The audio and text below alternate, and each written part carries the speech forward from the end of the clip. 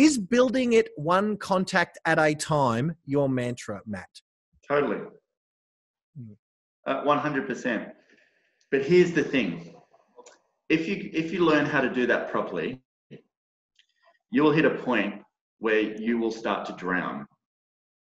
Okay? And then you need help. Because once you get to that point, it's a bit, be careful what you wish for.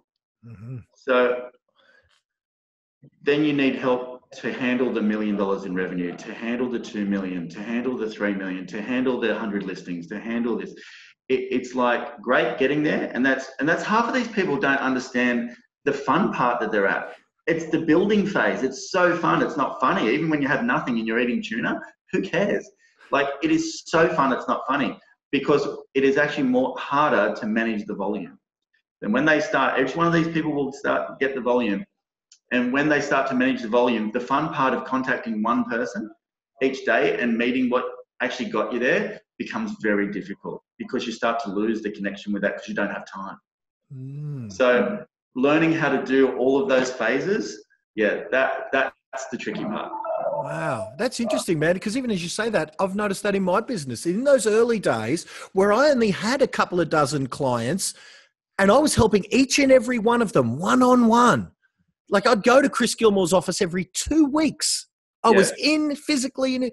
Those were the days. These days with what we're doing now it's fun in its own way, but I can look back on those days fondly where I knew the name and surname and business of every one of my clients intimately.